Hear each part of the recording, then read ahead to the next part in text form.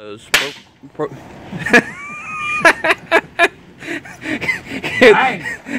one of those propane torches. It'll work just the same. That one popped too. Hey everybody, this is Scotty with Sketchy's Garage. Today we're working on the budget beater Chevelle.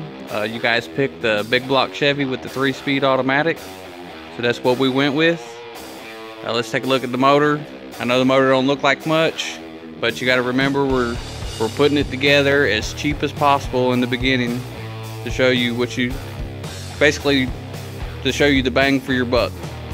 This motor right here, we got $1,000 in it. It's a 454. It's got about 60,000 miles on it. It's been rebuilt, but 60,000 miles on it, so it's pretty much well new, fresh. It's got a little bit of a cam in it. It was in a dually tow vehicle, so hopefully them miles ain't been too rough on it. The 3-speed is just a junkyard 3-speed, and it's got a little bit of a stall converter in it. Today Pop's got the motor and tranny set down in it, and I worked on getting a seat in it, a shifter, got a fuel cell put in it and the battery put in it. So we're making some headway. So what you guys think? Think we'll be able to reach our goal with this setup, or we're gonna whiff?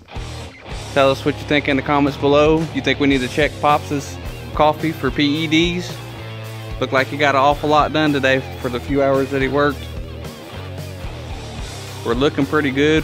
We believe we have pretty much the rest of the parts to go ahead and get it together. Our last little hang up is this header right here. It's rubbing on our steering a little bit. We thought about calling the chassis shop and spending $2,500 on a set of custom built headers, or we might just smack it with a hammer.